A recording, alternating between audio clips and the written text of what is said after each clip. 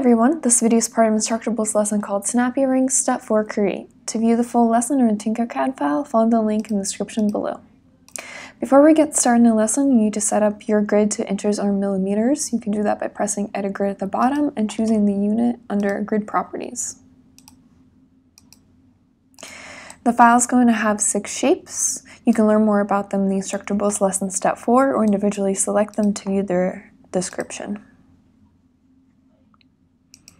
For this tutorial, we'll be working with a medium-sized ring, so select any shapes you do not need and delete them.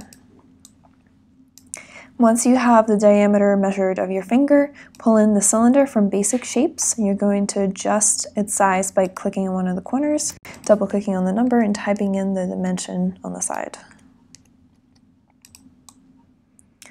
To align, we're going to multi-select the ring and the cylinder. We're going to click Align at the top. We're going to select the shape that which we would like to align to, in which case it's going to be the ring. You're going to align to the center and the center depth.